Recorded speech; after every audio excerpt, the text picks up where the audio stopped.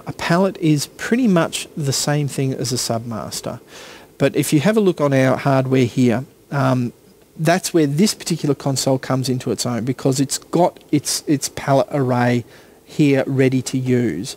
So for the purposes of demonstration, if you're having a look at this console, I'm just going to type 1 through 10 at full, and I'm going to record that into group 1. Or group A, as it says. These are labelled A through Y, so there's 25 keys there. So I had to hit group first because it wasn't previously selected. We're going to do, in this case, we'll go 70 through 79 at full. Those are the lights. They're all deltaed on the screen. You can see that the little triangles are sitting there and those lights are selected. We're going to back on the console, you'll see all I'm going to do is hit record and pop that into that location, which was position 1. And it's recorded the deltas into that location. So now when I release it all, and you have a look at the screen, when I hit that position 1, it just selected 70 through 79. Now, if you don't have a console with this palette, what you're actually going to use is this thing. This is the same thing, but it's a virtual palette, all right? And you can get to all 4 of the various different banks of buttons by clicking there. I'll just move this out of the way slightly. And you can see that if I click on it, it selects it and the window goes away. So the idea is that you can bring up the window, click on it, and it selects it. Very, very simple. I should show you how to bring this little dialog box up, because I've done it a couple of times now, and every time I've done it I thought, you know what, I should probably actually show you how to do that. On this particular console, if you could just come back to the console view here, you'll see that there's these 3 buttons here with an arrow up, a word view, and an arrow down. The view button will bring up that display for whichever of the things is selected. So I've got group, position, color, gobo, and other. Okay, what they've done there is they've split the other page into gobo and other as far as the buttons are concerned. And that is primarily so that as you do it, if you have a look at the screen there, I'll just hit the different things. What it's doing is it's jumping between the gobo control and the lens control.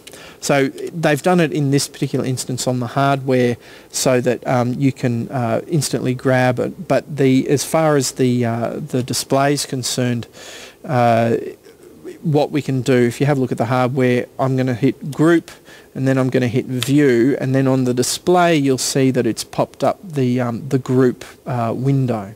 So that's how you do it on this particular console.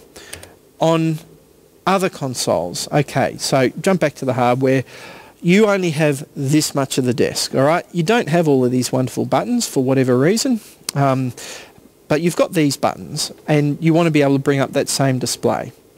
What you need to be able to do, it's part of the tools function. So you might recall a little while ago I said, okay, to bring up the tools you hit shift and then hit the tools button as well, okay?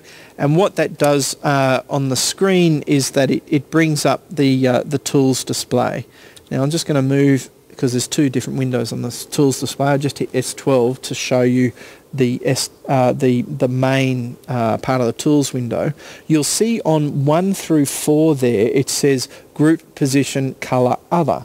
Well, that's how you bring up those windows.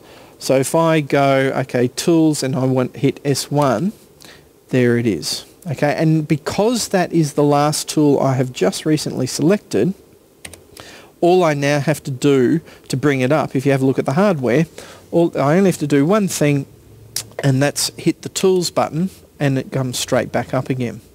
Alright?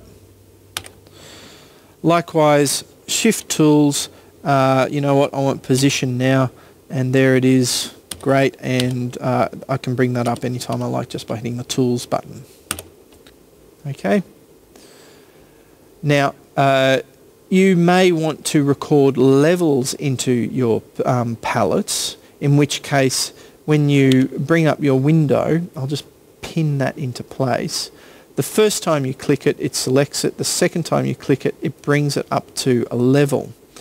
And the level that it brings it to is the level that we recorded it in when we originally recorded that, that palette.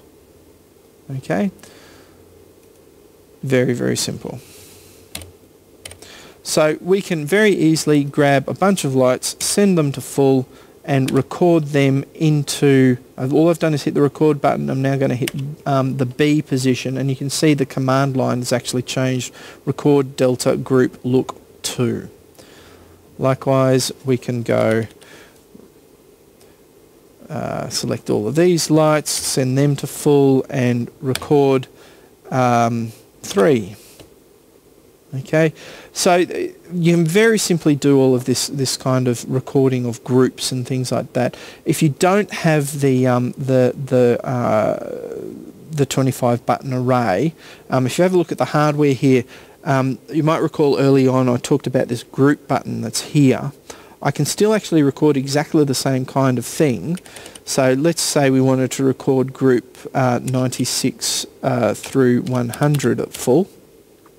I can go record and hit the group key, and then it's doing exactly what you expect on the command line here on the display.